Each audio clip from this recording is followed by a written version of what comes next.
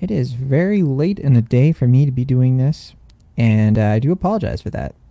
I usually like to do these streams more toward the middle of the day in the afternoon, everything like that, and you know that's not going to be feasible every single day, unfortunately. But as it happens, I am glad things worked out the way they did because I've had a little bit of extra time today to look into this news. Deadpool 3 being confirmed for the MCU right off the bat. It's not like this was a big, surprise, right? Like none of us were thinking that it was a big surprise that Deadpool was going to be coming to the MCU and that he would be doing so in a glorifyingly or gloriously meta fashion. I think that's safe to say. Now, before we get going with this and before we start things out, I just kind of want to take a step back and talk about the MCU, the Marvel Cinematic Universe, and kind of where it's sitting right now. In the headline, it might be perceived as a little inflammatory. Well, what do you mean fix the MCU, John? What needs to be fixed? Well, it's not to say that it's broken, right?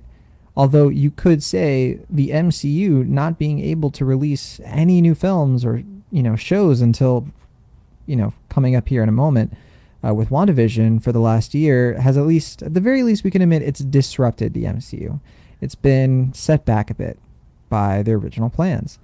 And of course, it looks like they have a plan to address that, to mitigate the damage of having to delay Black Widow, Falcon and the Winter Soldier, Eternals. And here we have WandaVision coming out kind of to address all of this, right? And I have to say, I find myself more optimistic than not when paired with this Deadpool and X-Men news. Because I really do think that the inclusion of these characters, and actually the Fantastic Four, can actually infuse the Marvel Cinematic Universe with something that it's desperately been needing for quite a while. You probably already have an idea of what I'm going to be getting at here, right? Is that the it's the whole idea of the MCU is getting formulaic, right? All of the films in the MCU, they're starting to bleed together. They're starting to feel a little bit samey. And I'm somebody who has pushed back against that criticism a little bit.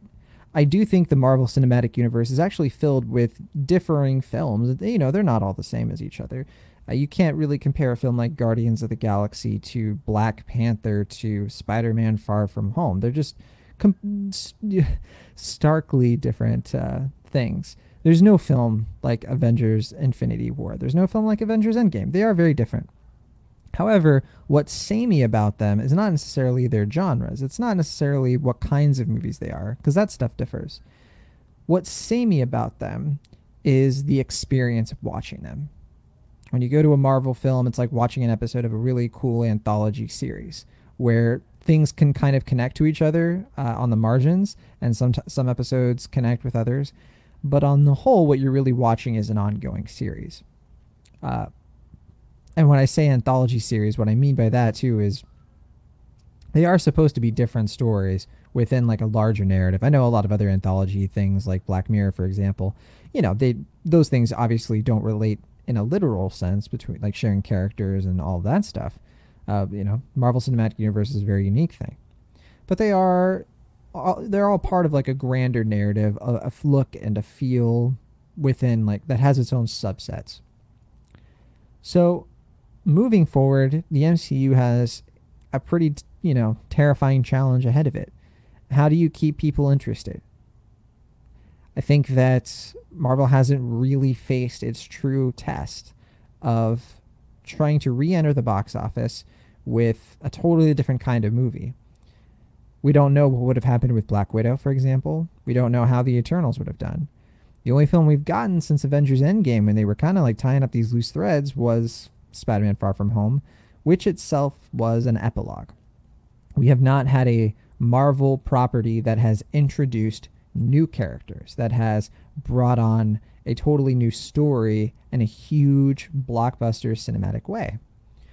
And we're not going to get that for a while, not until Eternals, which has been delayed, as I said.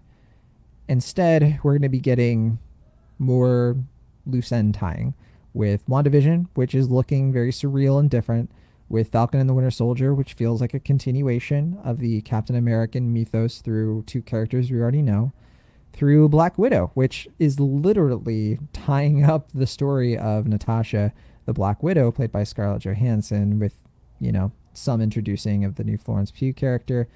Even the new Hawkeye show, Hawkeye, which is kind of launching the Kate Bishop story. Again, it's an extension of stuff we've seen.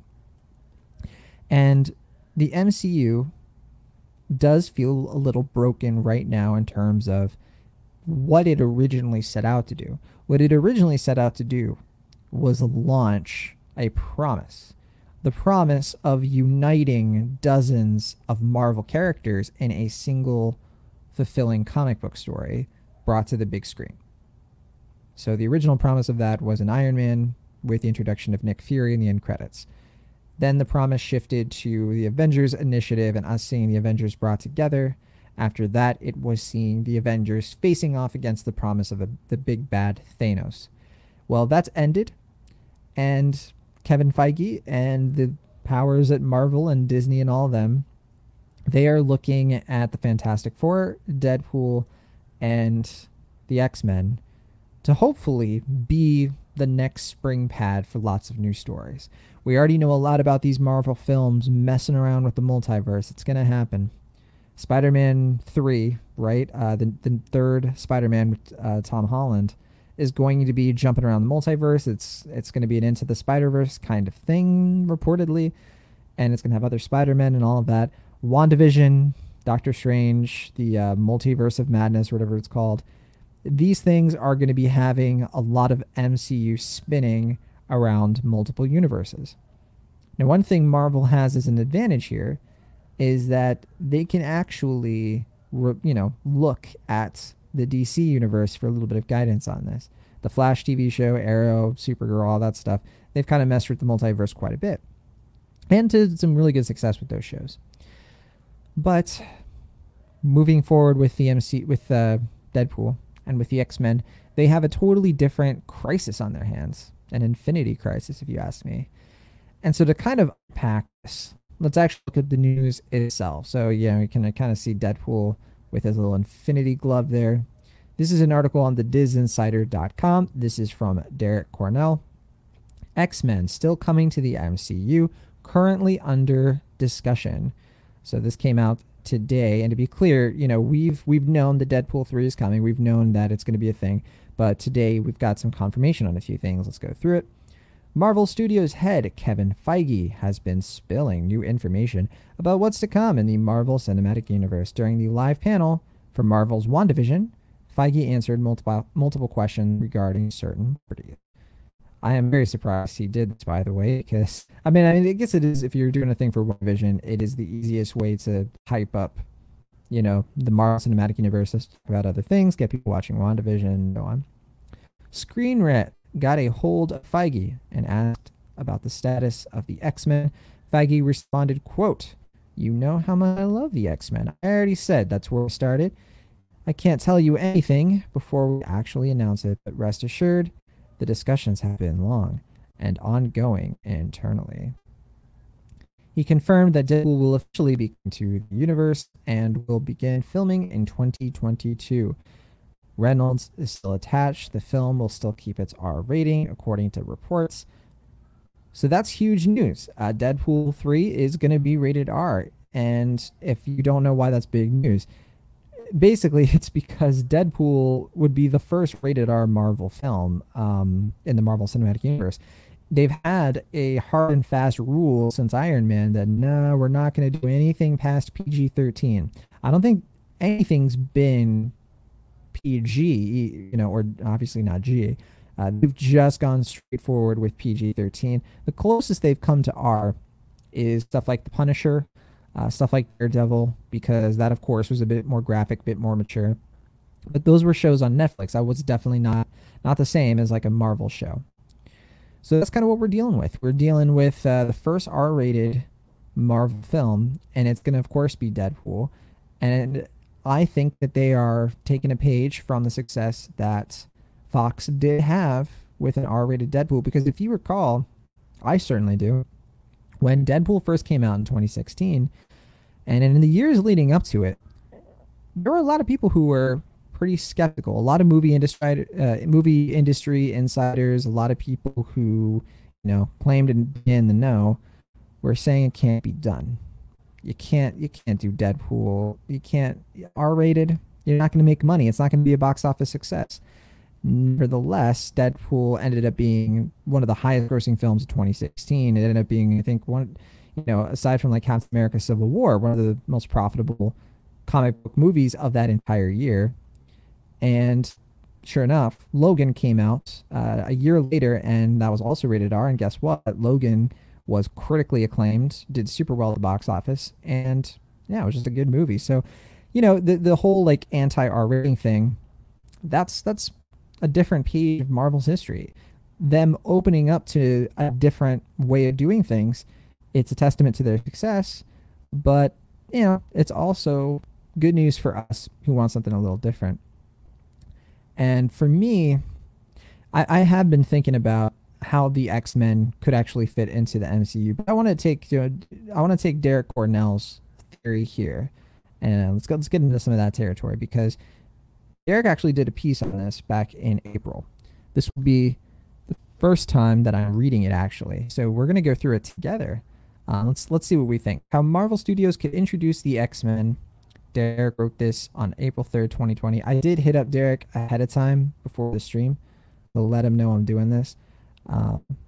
So hopefully I'm not in trouble. I'm not in Derek's you-know-what list.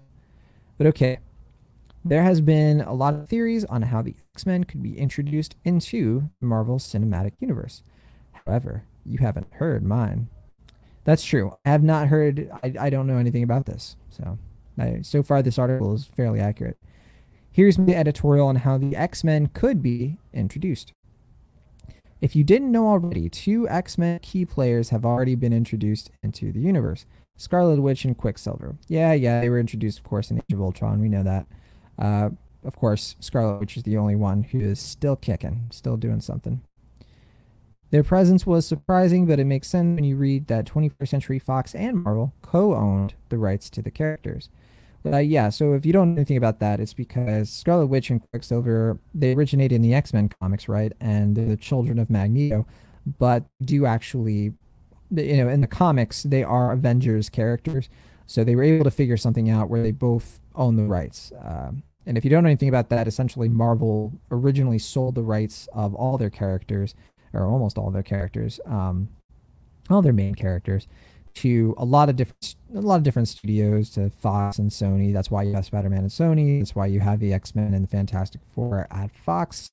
And then now, of course, all the rights have kind of gone. They've re-centralized to Disney and Marvel Studios. Although I wonder if Namor. I don't know if they ever got Namor back from Universal. I don't know that actually. Regardless. Quicksilver, played by Evan Peters, played a huge role in Fox's poorly written X-Men films. I disagree with that. He, only one of those films was pretty bad that Evan Peters was part of, right? I mean, he shows, so let's see, Quicksilver shows up in Days of Future Past and Apocalypse. So, yeah, Days of Future Past was good. We can agree with that, right? Was there another one he was in? I don't remember. They were introduced as metahumans. He's talking about the Avengers here. But we all knew that it was Marvel's version of mutants. True. So there they are. And yeah, Quicksilver in Age of Ultron, super forgettable. In fact, Scarlet Witch was very forgettable in this movie too, if you recall. She had that very strange accent that did not work, if you ask me. And they kind of retconned her character quite a bit. Both like her powers and her personality, her background. It's kind of jarring, actually. For me, this character doesn't really begin or make sense or have any sort of arc until you get to, which movie was it? Civil War, I think. Yeah, when the bombing thing happens. When it comes to Quicksilver and Scarlet Witch, their backstory kind of affects their lineage, but only kind of. I believe they can recover their story. Since the announcement of X-Men coming to the Marvel Cinematic Universe, they could have a true backstory more toward the history of the comics. What I mean by comics is they're the children of the most notorious villain in the X-Men world, Magneto. Finally, on my theory. There's like typos in this, Derek. You need to edit your piece. Too many typos. And yes, we know Magneto is their dad. That is known. My theory is that they introduced the X-Men as already established, much like how they introduced Spider-Man. Having Professor X and Magneto played by older actors could add some past emotional history between them. Similar to the original films by Bryan Singer, gross. Yeah, agreed, gross. They could introduce them much older, like how they handled Hank Pym and Ant-Man, and premiere a new team consisting of our favorite key players. Okay, a few things on this. I'll start with the idea of having the X-Men already established. That doesn't really work. I'm sorry. At least in the way that Derek's presenting it here. So Derek is essentially saying like the X-Men have been a thing, but in the background. And also that they're played by older actors. The problem is we've already gotten that. To be fair, we've already gotten like every version of X-Men. We've gotten them as they're young. We've gotten them as they're old. But for me, it doesn't hold water. And I'm sure a lot of you watching can relate. It's like, how do you have the mutants being a thing in the Marvel Cinematic Universe already without something happening to instigate it? Like that there are secretly mutants. That doesn't make sense at all to me. I'll let him keep going with this. Maybe he has an idea of how that would work, but I don't like it. I mean, maybe I'm just being a little persnickety, but I don't like the idea of it being like, again, it's like, yes, the mutants have been a thing for decades. They were in like the background or whatever, but no, it doesn't work for the Marvel Cinematic Universe where Captain America and Captain Marvel and the Infinity Stones and all this lore that they're building up, it doesn't fit X-Men into it. I mean, they could even get it done with like Inhumans, that TV show. So I don't know how they would even possibly, like the Inhumans thing, like with Agents of S.H.I.E.L.D. I know that's basically separate, but that they already did it. I mean, if you're going to do mutants, I don't know, you need something else. Okay, Marvel does not shy away from using other characters for their films. Scott Lang as Ant-Man was relatively new compared to Hank Pym's, which was introduced in the 1960s. Okay, using a much older Magneto and Professor. He spelled Magneto wrong. Again, that's Magento. Not Magento, it's Magneto. And Professor X could help the universe tie events in. For one, they could have Scarlet Witch and Quicksilver grow up as orphans and have them adopted by a normal family. Okay. When knowing all along that Magneto was their real father. Hey, you spelled it right that time. It could add more depth to their character arcs. Yeah, that's not a bad theory. But that's not a bad way to sort of like retcon those characters in a way that does kind of make sense. We don't know what their backstory is. Marvel kind of purposefully left that ambiguous, not because they ever knew for sure they would be able to bring Magneto into the Marvel Cinematic Universe, which I'm sure, especially in 2015, they had that on their minds. But also because they didn't want, there to be a ton of confusion, and also they wanted it to sort of be like, if you were a fan of the comics, you could headcanon it, right? You could be like, yeah, Magneto is still their dad, even though it's not official in the canon. So sure, yeah, that's fine. I still don't like the idea of like Magneto and Professor X still being like established and all that stuff, but maybe if they were established like loosely, it'd be fine. I just worry that adding all this extra stuff, like what's going on, and you didn't even know about it. Harry Potter, magic, but the real world doesn't know about. They're all Muggle. I don't know. That whole shtick is a little tired. But the idea of like Magneto having been a thing, or maybe something happens to him, and he has, Scarlet Witch has a daddy that plays a part of her story. I don't know. I guess that could work. Okay, now Wolverine, different story. Hugh Jackman set such a high bar for the character. It's similar to Heath Ledger's Joker. It's something that can't be redone. False. They could redo it. However, we will get another Wolverine, and it will be played by a great actor. Well, I hope. I mean, I don't know. I don't know why you're this confident, but I don't know. I wish I shared your optimism there, your certainty. Disney knows it, and we know it. I think only you know it. It comes down to, and who edited this? It comes down to who they or we think fits the role, and when they finally do cast him, I bet we'll all be happy. All right, well, okay, sure. Lastly, another good is that it? There's no theory here. Well, what's the story with Wolverine? How does he fit into this? Come on. I'll tell you how. Oh yeah, and it's gonna end without even mentioning it. All right, Wolverine. How do you fix Wolverine? How do you do Wolverine in an X-Men universe? I think it's pretty simple, and I think it's like one thing that would work to fit all this stuff in. And it's something that, like, I'm not the first person to say this. I think I've even heard people bring this up before. And we've been talking about the multiverse of madness. There's two main feasible ways they could do this that I'm sure Feige has like debated with the screenwriters, and I'm sure they've gone like back and forth with storyboards what would make more sense. But it's either going to be a multiverse thing, or it's going to be the snap caused this thing, and they're going to rebuild the X-Men stuff from there. It's going to be one of those two things.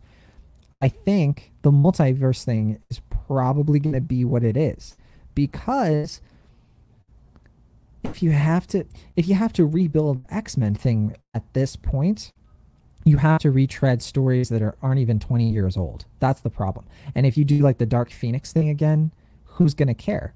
But you can't just reintroduce Jean Grey with the Dark Phoenix not even, you know what I mean? So I think Derek almost got it right. I think almost the idea of them being established, but here's the kicker. They're established, but not on this version of the Marvel plane.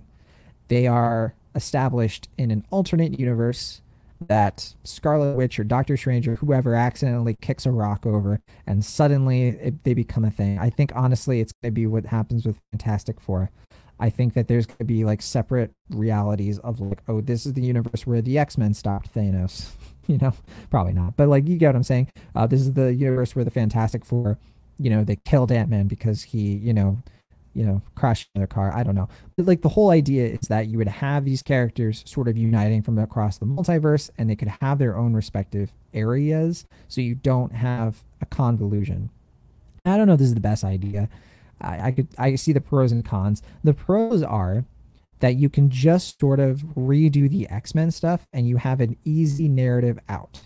It's not that hard to explain to audiences that this is just a different version of the X-Men, and they're a version of the X-Men that people aren't aware of, that Captain America could never have come in contact with. Sure. You can do that through marketing. You can explain that through the movie being in its own movie. And you can just sort of like drop everybody in to an X-Men setting that is very similar to what the other movies did here and there, but also its own thing. The best example of this, X-Men's done this before. Come on. X-Men's done this multiple times, but one of the best ways X-Men ever did this was through or Wolverine and the X-Men. So some of you might remember this, but this was an animated show that came out, I don't know, a decade ago. But if you recall, X-Men was a huge cartoon in the 80s and 90s. So people had like an understanding of like the animated show, like it had all the characters doing all their art, doing their own thing. Wolverine and the X-Men, it starts just kind of like dropping you into the world. The characters are already established. They already know each other. It's already a thing. But there is an inciting incident that was very different from the comics. It was different. I think it was different from the comics. There might be some comics I'm not aware of, but you know what I'm saying. It was different from like the mainstream X-Men stories.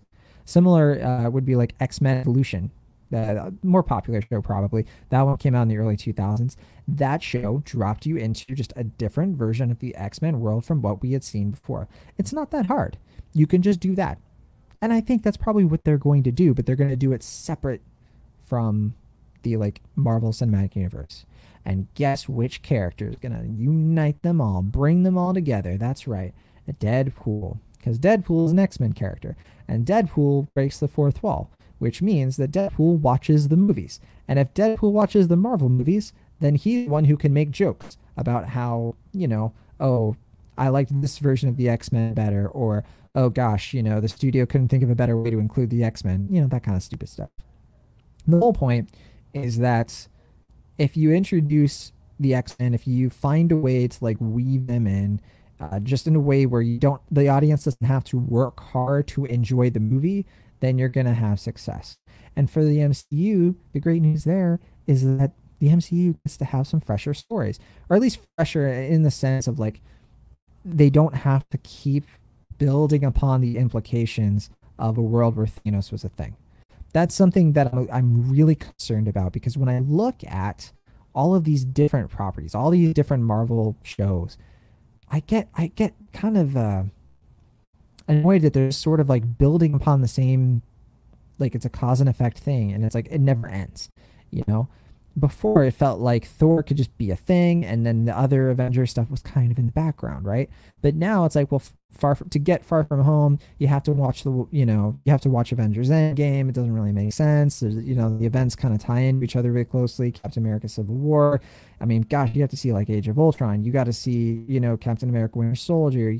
There's just like all this connective tissue, and it was fine for that. But the MCU can't keep doing that forever. Eventually they're going to hit a bottleneck where people can't keep up anymore, and it's just feeling like a soap opera. It's feeling like, if you haven't seen all 23 seasons, there's no way to enter the game unless you marathon way too much content. But Deadpool and the Deadpool and the X-Men and Fantastic Four can fix that, because they can be in their own universes, maybe share screen time with the other Avengers and crossover events, whatever, but they can be separate, branched off storylines. And I think that is a positive direction. So I never finished Eric's article here. What else did he say? Black Panther 2, adding Storm to Black Panther 2. Oh yeah, definitely. That would be great. I don't know. There's not much else here, I think. There's no like theories here, I think. It's just sort of, yeah. All right. That's it. Thank you, Derek. Whew. So I'm curious, what do you all think of Deadpool, MCU, Marvel in general? I'm still feeling pretty positive about it. I can't say that I'm not looking forward to it, but I think what I'm looking forward to the most is an R-rated Marvel film. I mean, come on. Also them just sort of responding and listening to the complaints that they've been getting, and they've been getting a lot. Let's be clear. I mean, people, mainly critics, I guess, but people have been sort of like, I'm ready for something a little different, and I'm not really getting that from DC. I mean, I got something different with Wonder Woman 1984, but that was kind of a bust. What do you got, Marvel? What do you got cooking? And honestly, if they can put out a really good trailer with Deadpool, just sort of like poking fun at all the Marvel characters or something, I'm good with that. I am a little reticent. On the other hand, I haven't really gotten into this, but I really wish that we could still have different studios doing these things. We wouldn't have the Deadpool that the 2016 Deadpool. That wouldn't be a thing, and Disney owned that character the whole time. And it worries me a bit that Disney has all of the characters, and then one studio is handling all of these stories. I mean, sure, they've been doing a good job so far, but I miss the variety. Yeah, I miss that you could go to Sony for a Spider-Man, and you could go to Fox for Deadpool, or the X-Men, and those, I mean, they weren't all that great. Like, some of those movies were pretty bad. Dark Phoenix, X-Men Apocalypse, they didn't really reach their potential, but at the same time, I just wish that they're different, I guess. I don't know. Kind of spinning my wheels here because I don't have much else to say except that Deadpool is coming, and you better be ready for him. I'll see you all later. Thank you for watching John and Theory. Make sure you subscribe. You like the channel and the video, and you hit that bell so you know I'm going live, all that fun stuff. And I will see you all tomorrow.